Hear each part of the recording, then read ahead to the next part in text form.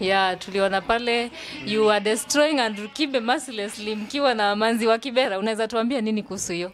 Andrew Kibe ni mzee, na ni mzee mwenye anafaa kubehave kama wazee. Huwezi kuwa mzee ubehave kama mwandawazimu.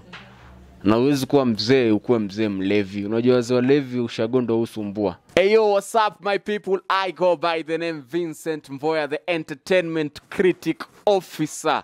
If you want celebrity interviews, if you want gossip, if you want entertainment, if you want human-related stories, subscribe to Kenaka TV because it's the #1 source of entertainment.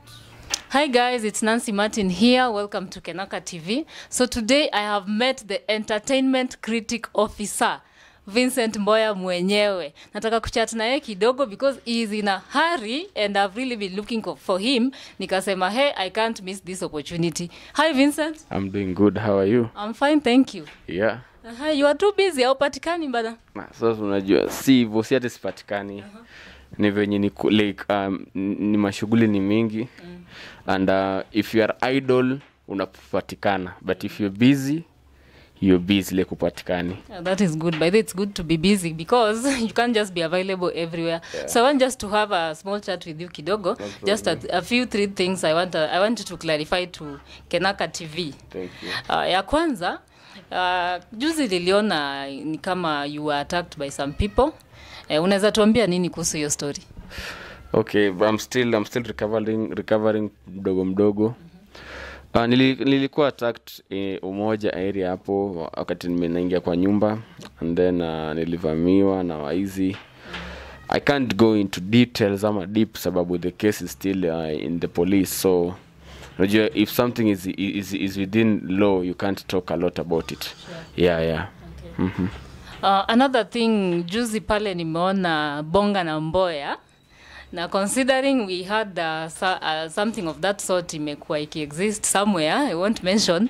Unaweza tuambia hiyo ni kitu unataka kufanya ama ilikuwa tu ni mchezo ama kiki? Tueleze.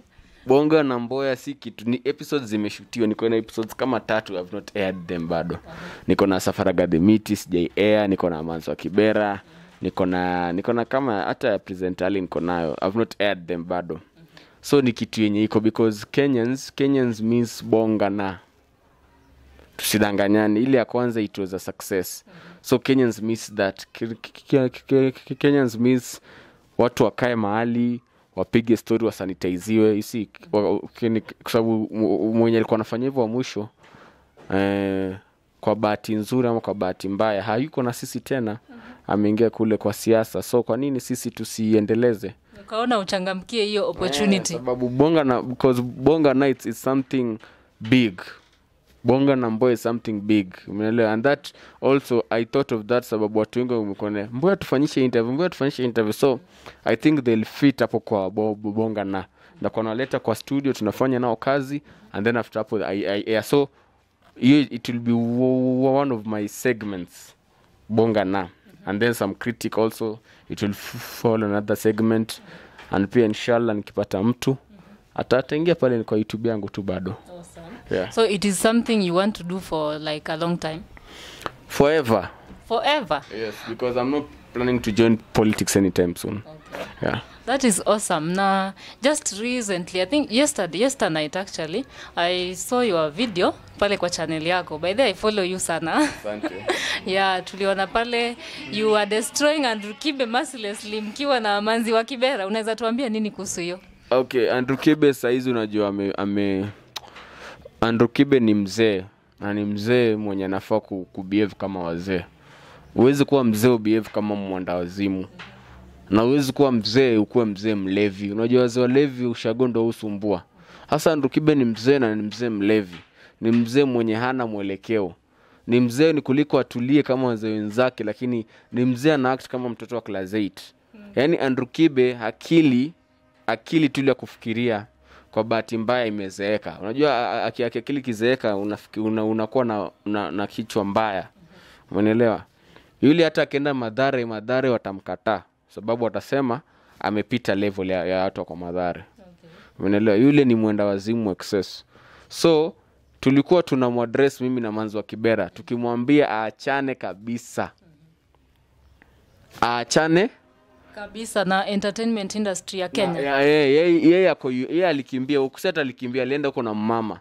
Aachane, akirudi ataongelelea akiwa huko ongelelea kina Jay-Z na Kim Kardashian. Aachane na Wakenya kabisa. Na tumemwambia akiendelea atajua kwa nini kuna tofauti ya maji ya kuoga na chai ya kukunywa. Hey, thanks mazee. Just hizo tu ndio vitu nilikuwa tunataka kujua. I think ndatafuta manzi wa Kibera pia tupige story na yeye in our next video probably. Thank you guys for watching and bye. Don't forget to subscribe to this channel. Subscribe guys, like, comment, share. Let us know what you think. Give us your ideas, what you think, what do you feel, what do you guys feel we should do more, what should we reduce. We'll appreciate your feedback guys. Thank you so much. Bye.